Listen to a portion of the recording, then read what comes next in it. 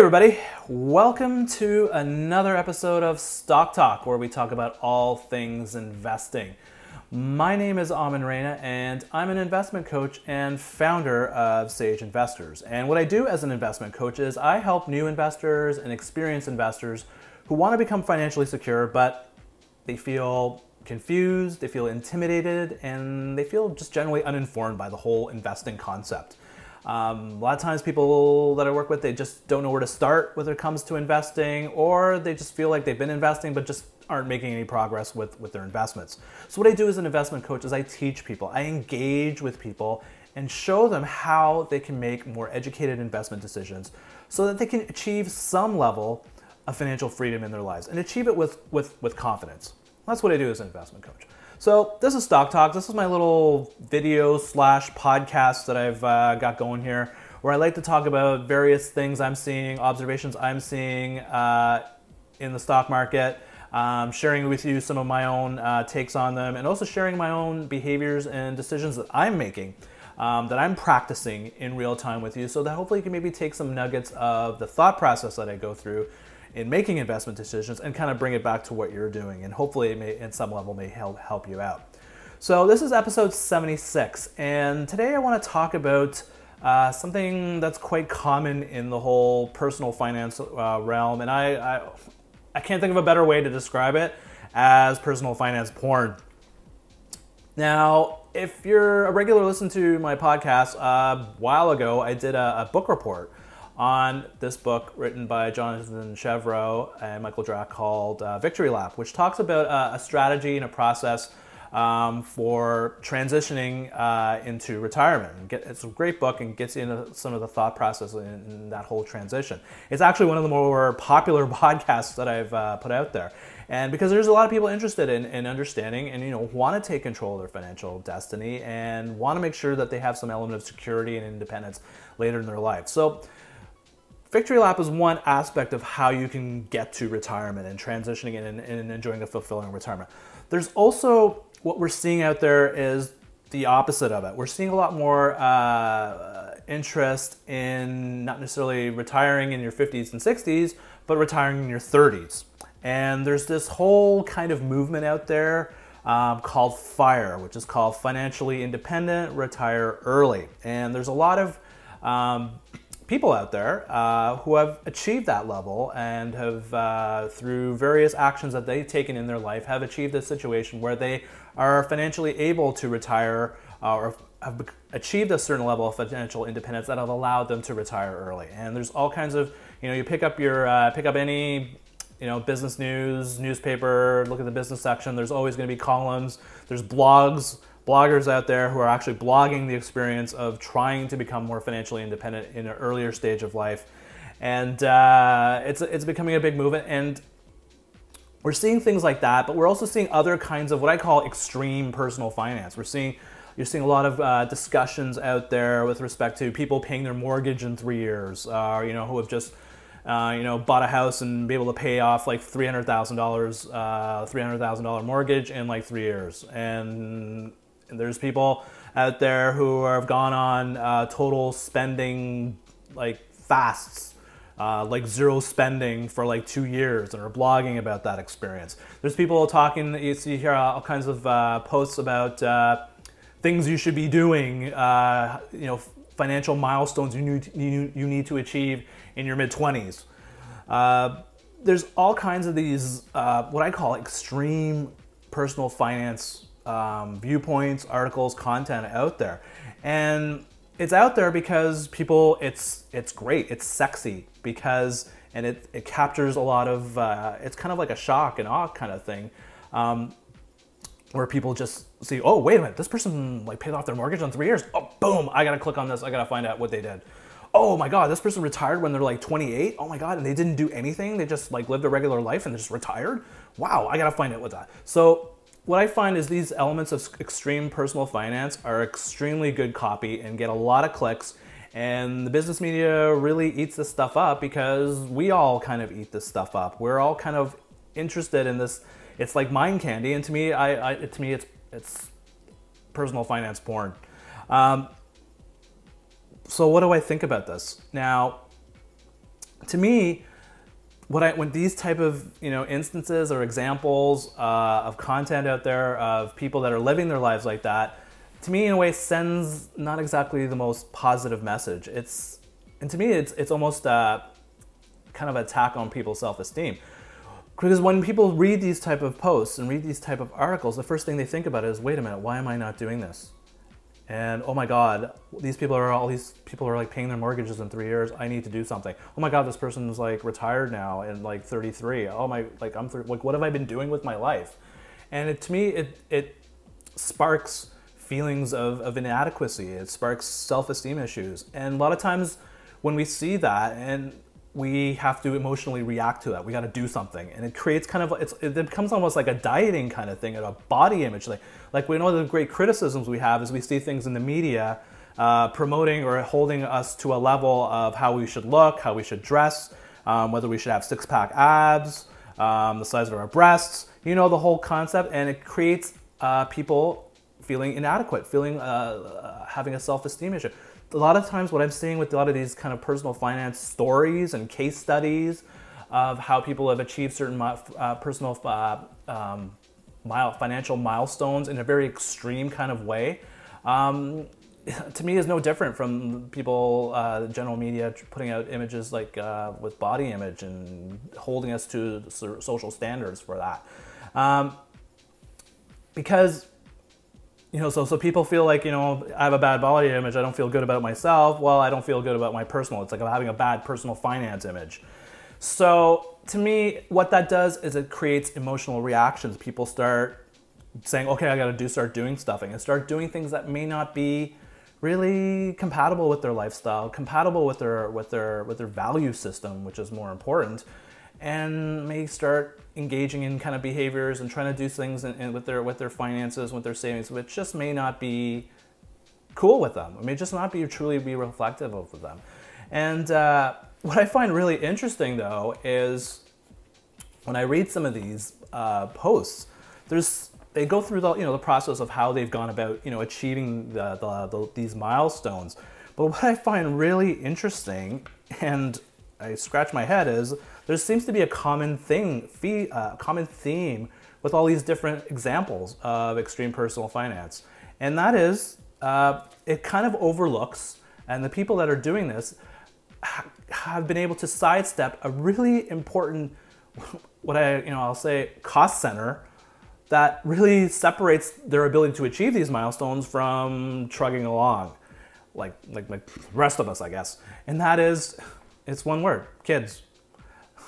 Kids, children.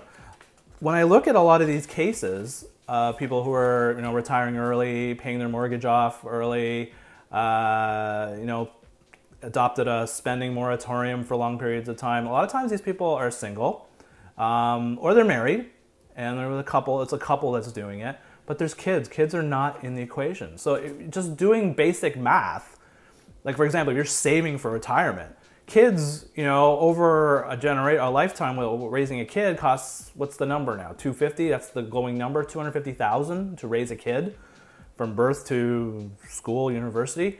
Well, that's $250,000 is a hell of a lot of money. If that's a cost center you can avoid, and you want to adopt some of these extreme, try to achieve some of these milestones in a very fast and efficient manner, yeah, not having kids is probably going to get you there a heck of a lot faster. And I swear, I don't think I've read too many examples or case studies or people who have been able to achieve some of these extreme personal finance milestones with kids. What are you going to do? If you're going to go on a spending moratorium, are you going to deprive your kids of playing with toys? Are you going to just eat ramen noodles for 20 years? I don't think, I haven't seen it. The closest person I see, it was the person I think, as far as I could, was a pioneer of this extreme investing or extreme personal finance kind of mentality, which was Derek Foster, a gentleman who had, I believe, a few kids and raised a family and was able to retire. He wrote some books about it and became a big media guy. Had a lot of buzz. Don't hear a lot about him now because apparently it's come out that over time, one of his things was he grew his portfolio by just reinvesting his dividends. And was able to grow it to a point where he could just live off the dividends. And that was a big deal by a lot of people. But then it came out a little while after that.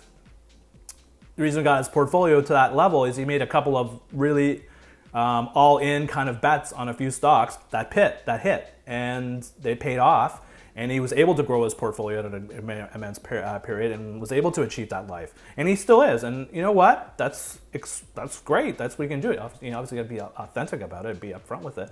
But as far as I know, and he had a family. I don't know too many other cases. And if somebody else out there is doing this and they've got a family and are achieving these levels or are very close to achieving these personal financial milestones at a very fast rate, please share. I'd love to hear it, because I would love to give credit. I would give full props and full credence and full credibility to whoever can do that. I'm just seeing these examples and I go, I don't see, like, they don't have kids.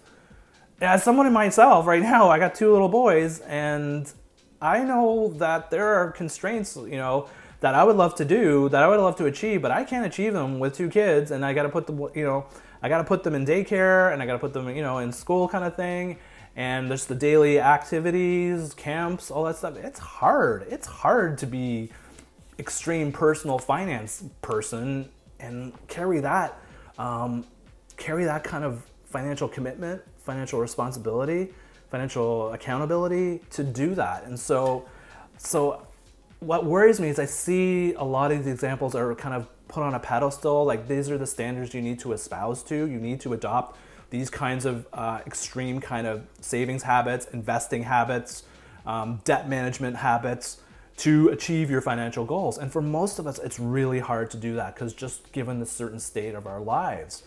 And so I just want to say, really what I want to talk about here is just when you're seeing these articles, when you're seeing these examples and these people, you know, out there blogging about it, writing books about it, selling books about it, you got to take this stuff with a grain of salt, because what they did does not mean it's going to work for you or me or anybody else. It worked for them because they made some conscious decisions in how they wanted to live their life.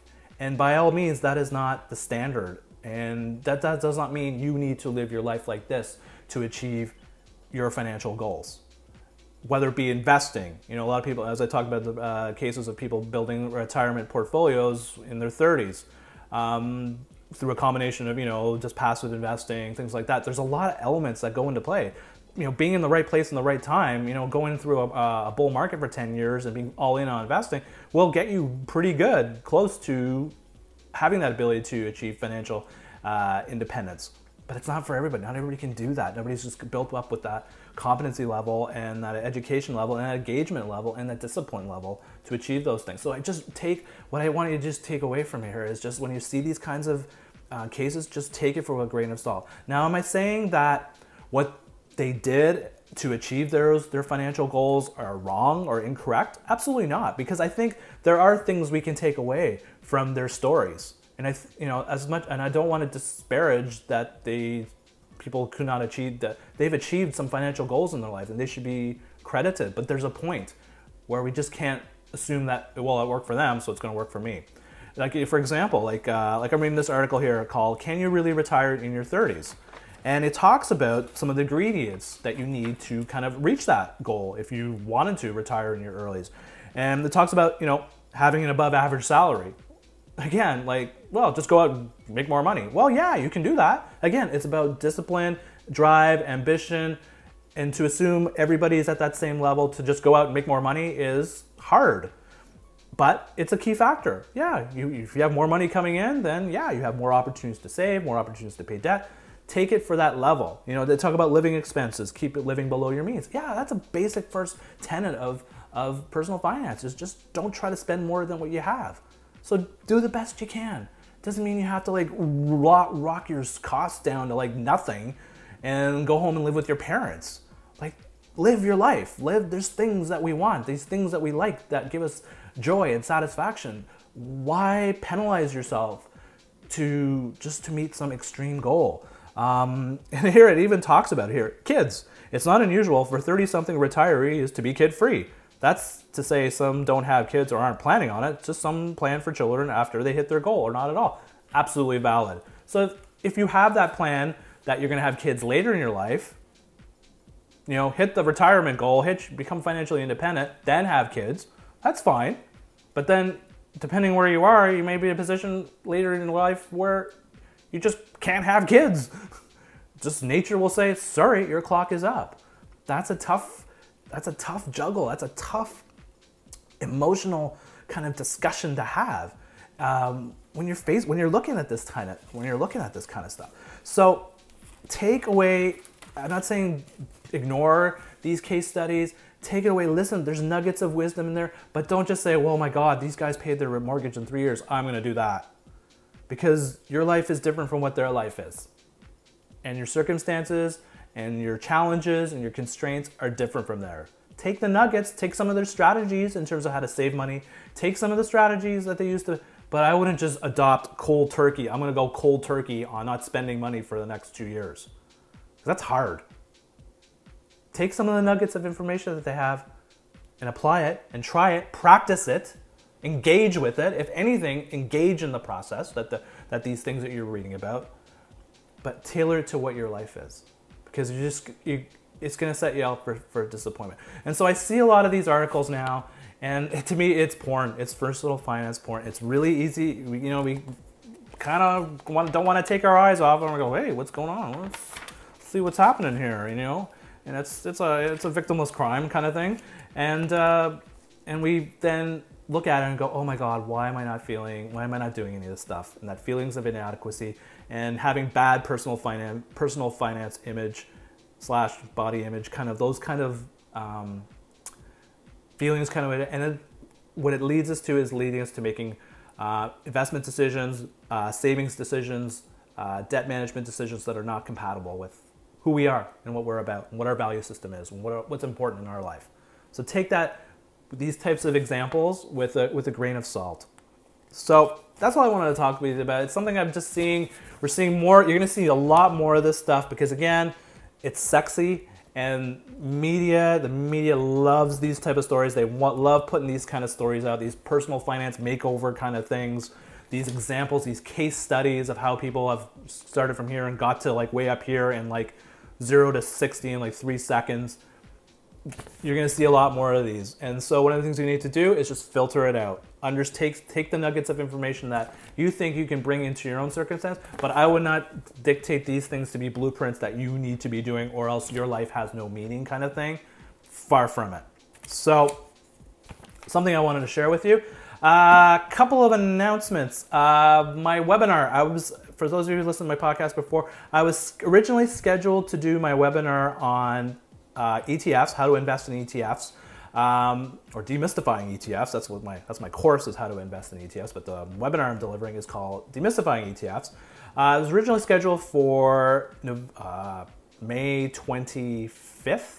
And unfortunately, there's a few personal family issues, things that have come up that have required me to kind of rejig my schedule a bit. So unfortunately, I've had to delay. I'm going to be delaying that webinar for another week. So it'll actually be the following week. So I'm going to have more stuff on the website. If you go to my website, sageinvestors.ca, I'm going to have a confirmed date of the actual date. The new date for the webinar. So for those of you who have registered for it, if you haven't already got one from me, you've already gotten an email from me telling you that I've had to change the date. And if you're still interested in attending, please let me know so I can just make sure you're on the list so I can send you all the login coordinates for it. And so that's one announcement. And speaking of the webinar, so the webinar I'm doing is about demystifying ETFs. We kind of, ETFs are really becoming the thing right now. Everybody's talking about it. We're seeing this generational transfer from traditional mutual funds, just investing in individual stocks, into ETF products. So a lot of people are going, what the hell? What the hell are ETFs about? Why do I need to care about them? What's so good about them? What's not so good about them? Because there are drawbacks to them. And so in this webinar, this 1 hour webinar I'm going to be doing, I'm going to be sharing with you some of my thoughts and some of the things that you need to have a way better understanding of what these things are. And what I'm really excited about is I'm actually going to do a case study. I'm going to share with you a situation where I went about and deciding to buy an ETF for my portfolio. And I'm going to share with you how I went through about analyzing these things to figure out if it's a good ETF or not a good ETF, to include in my portfolio. So I'm going to share with you my little case study with it on top of that. So I'm really looking forward to that because I don't think a lot of people do this kind of stuff. People just put the bullet points of what they are and what they are. It's one thing to say something, it's another thing to practice trying to using these things or figuring out which one things you want to include in your portfolio. So look out for that. You can go to my website, sageinvestors.ca, and for registration information on that. So that's pretty much all I got for you this week. If you got any questions about this topic of personal finance porn or anything else you want me to answer about investing, hit me through my website, sageinvestors.ca, or you can follow me on Twitter. I'm on there all the time commenting about my own decisions. I tweet my own investing decisions in real time, and also my general observations and what I'm actually consuming and reading in terms of information that I'm using to make my own personal investment decisions. You can follow me. My tag is @SageInvestors, so you can DM me if you have a question about that. If you have a question about my coaching services, my online courses that I offer. Love to hear from you. It's all good. So that's another episode of Stock Talk. My name is Aman of Sage Investors, and thanks for listening in. Thanks for watching, and we'll catch you again another time. Take care. Bye.